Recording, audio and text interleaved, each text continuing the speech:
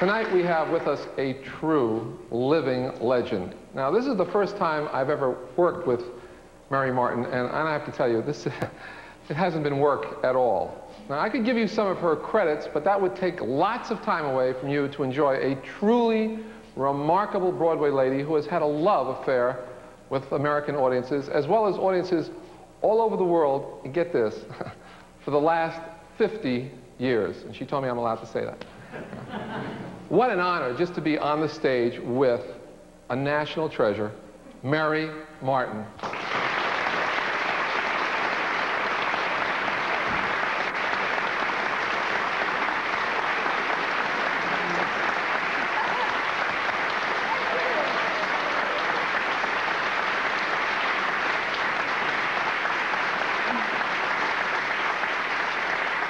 Thank you. Just thank you. I can't say any more. Just thank you. 50 years. What keeps one going for 50 years? Well, having some of the most talented, creative people in the world, like Richard Rodgers, Oscar Hammerstein, Josh Logan, helps a great deal.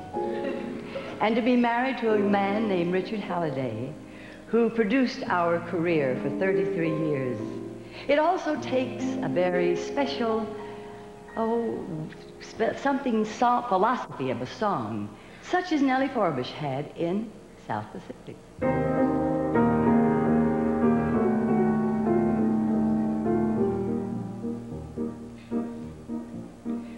When the sky is a bright canary yellow, I forget every cloud I've ever seen. So they call me a cockeyed optimist, immature and incurably green. I have heard people rant and rave and bellow that we're done and we might as well be dead. But I'm only a cockeyed optimist, and I can't get it into my head. I hear the human race is falling on its face and hasn't very far to go. But every whippoorwill is selling me a bill and telling me it just ain't so. I could say life is just a bowl of jello and appear more intelligent and smart, but I'm stuck like a dope with a thing called hope, and I can't get it out of my heart. Not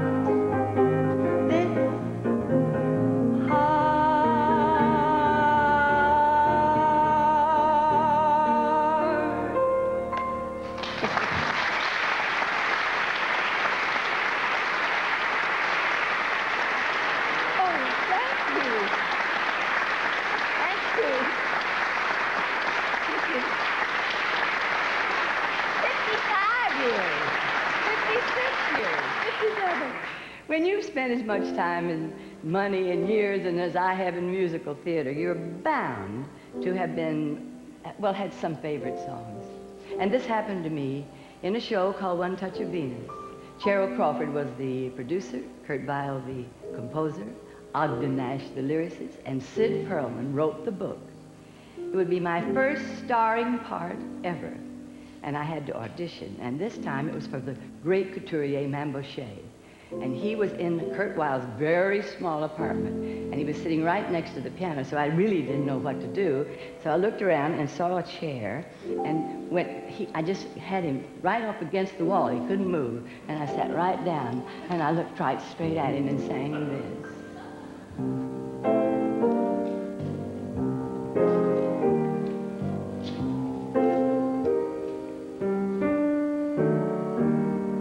You know the way you feel when there is autumn in the air. That's him. That's him. The way you feel when Antoine has finished with your hair.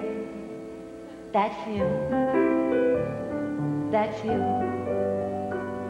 You know the way you feel when you smell bread baking. The way you feel when suddenly a tooth stops aching. Wonderful world, wonderful you. That's him. That's him. He is as simple as a swim in summer. Not arty, not actory. He's like a plumber when you need a plumber. He's satisfactory. You know the way you feel when you want to knock on wood. The way you feel when your heart is gone for good. Wonderful world, wonderful you. That's him. You could shuffle him with millions, soldiers and civilians. I'd pick him out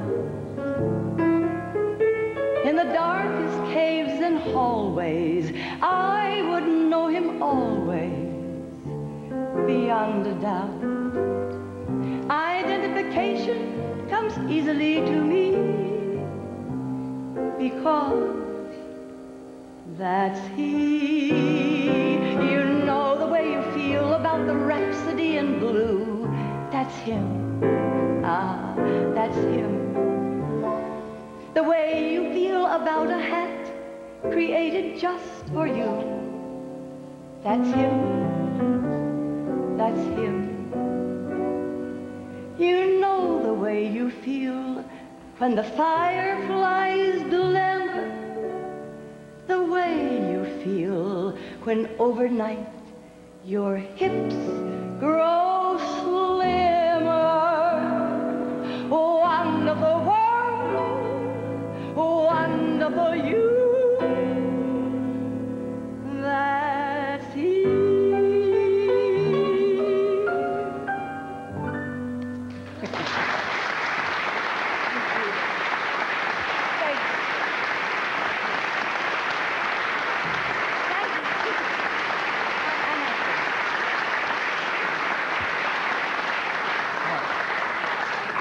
Go off the stage for just a few minutes. That'll be all right with you. I'll be back. Oh, you'll be back? Oh, good. Okay. As long as you'll be back. Don't go away. I won't go away. 50 years ago, her career began. Now, how did the wide-eyed country girl from Weatherford, Texas, make it to a Broadway musical? The year was 1938. The show was Cole Porter's Leave It to Me. Get this cast, by the way. We had William Gaxton, Victor Moore, Sophie Tucker, Tamara, and Mary Martin singing, Oh, You Know.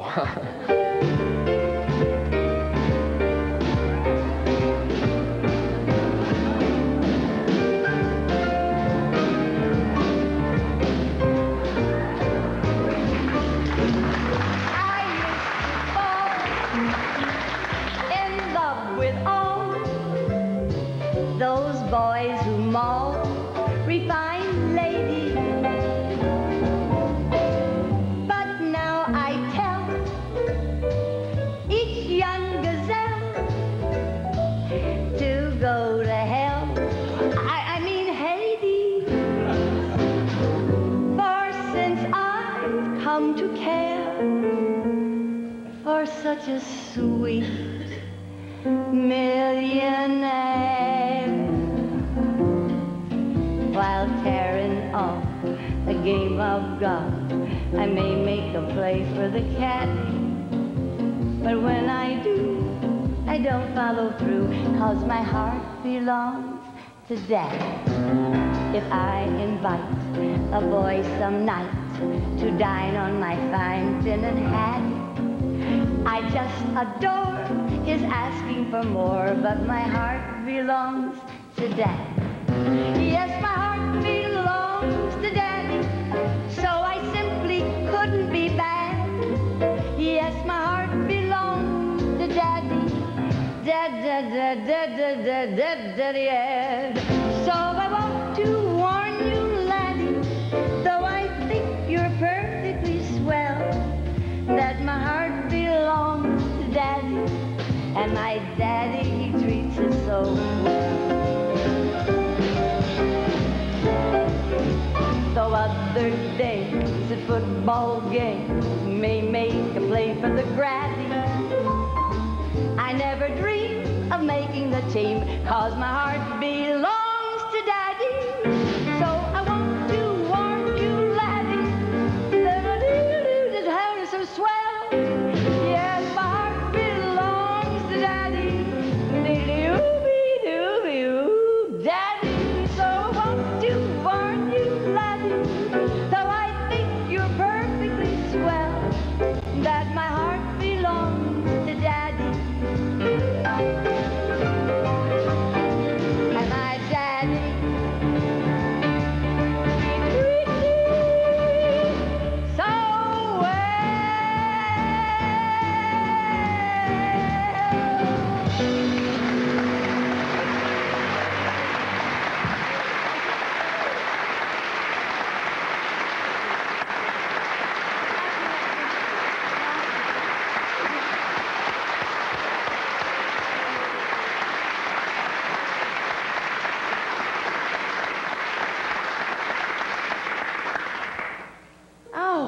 am I pleased to be a part of this very special evening.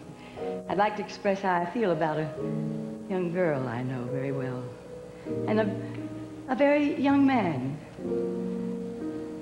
more or less.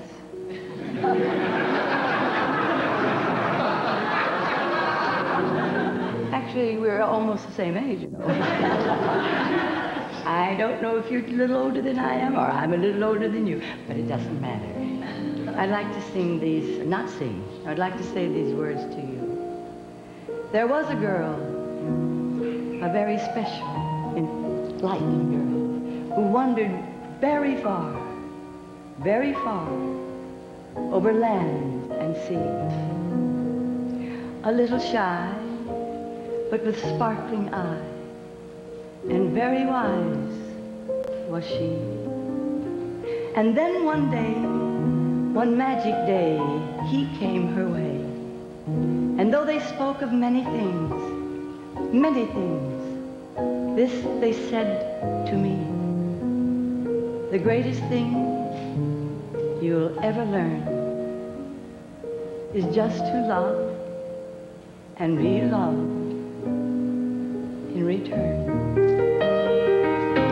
I could say life is just a bowl of Jell-O and appear more intelligent and smart, but I'm stuck like a duck where the they go home, and I can't get it out of my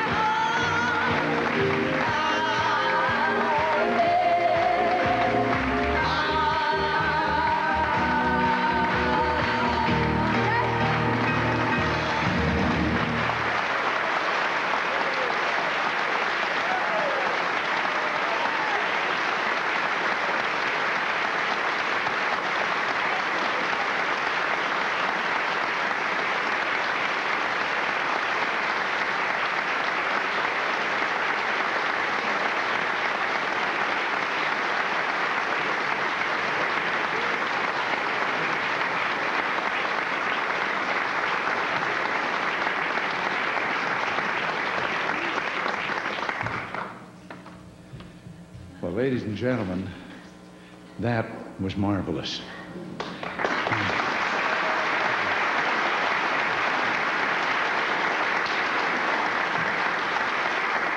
I always get a kick out of programs like this, great songs from great musicals, because as the executive branch's unofficial elder statesman of show business, I actually remember those showstoppers.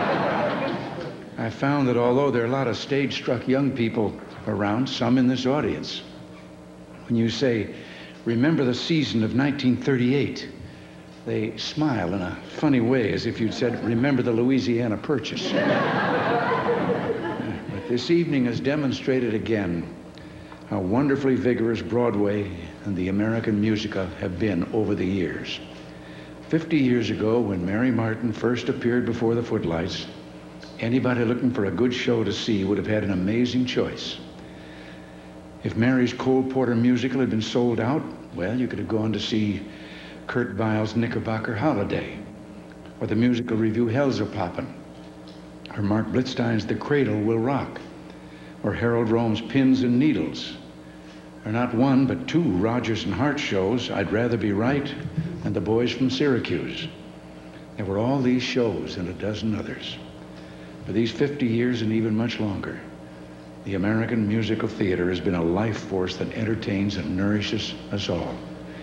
The American musical, talk about a wonderful run.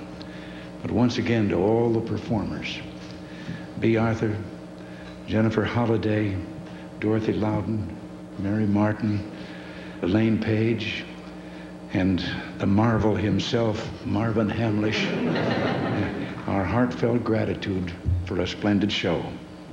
And to everyone here at the White House and this evening or watching at home, thank you all for joining us, and God bless you.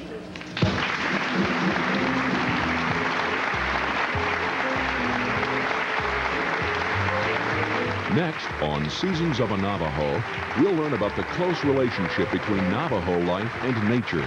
Stay with us and watch Seasons of a Navajo next on ETV.